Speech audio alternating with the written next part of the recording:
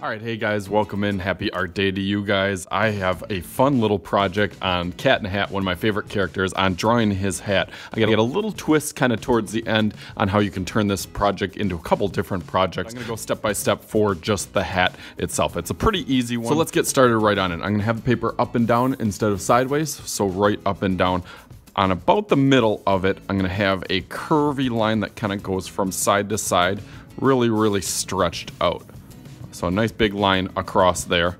And then with a little curve, kind of like a C on one side, and then a backwards C on the other side.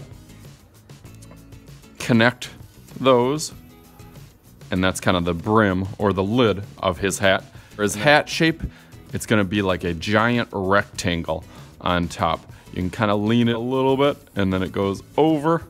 Doesn't have to be perfect, and then comes all the way down on this side. All right, pretty easy shapes on there. And then for the stripes, I'm gonna start it on this side. I'm gonna go up a little bit and then have a little curve. And when you add that little curve, it makes it look a little bit more three-dimensional. So I'm gonna do 1, 2, 3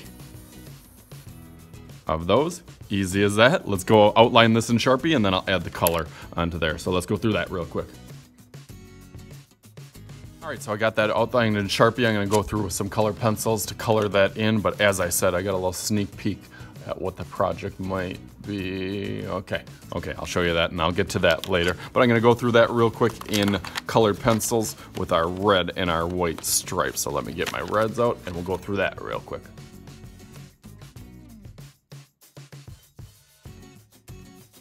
Just like that, turned out awesome. I tried to color it a little bit darker on the outside and a little bit lighter. That's called shading. Makes it look a little bit more realistic. So now, like I said, I got a couple different options for where this can go. What I'm gonna do is actually cut this hat out. Do a background on this. You could put Cat in the Hat on this. You could do a selfie on this. I'm kind of gonna do a couple different things. So I had my kids do selfies a couple weeks ago, but I actually just took a selfie of myself. Just a regular picture of yourself. And then you could put the hat on top of that, or you could have a fun, silly version of a selfie, which is the one I'm gonna use. So I cut this one out of kind of a crazy face looking up at my hat on there. I think that's gonna turn out good. And then I'm gonna cut this out.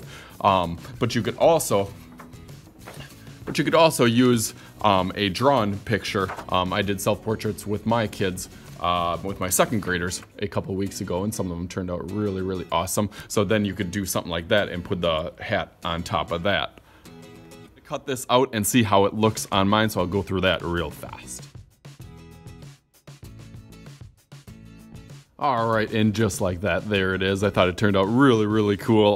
Like I said, there's a bunch of different areas and different things that you could do different with this project, but I had some fun. You could do a red background, you could do a blue background, you could put it like this. I had my kids doing something like this, and you could set the hat on top of one of their drawings, and I think that still looks cool. There's a lot of different variations. You don't have to do a silly one. You could do like a normal picture, but I thought the silly one looked kind of cool, so I'm gonna put that together like that. Thank you guys for viewing this. As always, I am Mr. Shooty. This is Mr. Shooty, or this is Mr. Shooty, and this is Mr. Shooty's Art Channel. We will talk to you guys later.